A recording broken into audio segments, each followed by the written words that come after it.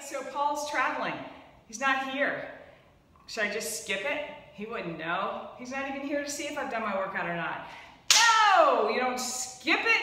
Are you kidding me? The only person you're quitting on is yourself.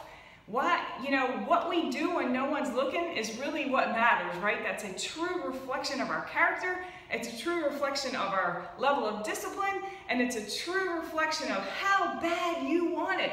Like, how bad do you want it? Are you just doing it because someone else can see you and is proud of you? Or are you doing it for you? Or are you doing it because you want to feel so alive? You want to feel so good. You want to feel so healthy. I want you to think about how you're going to feel when you reach your goals.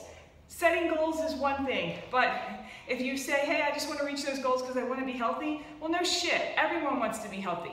You have to determine how you are going to look and feel when you reach those goals. You need to visualize that so that it motivates you every single day to do the do, because you are only quitting on yourself when you quit.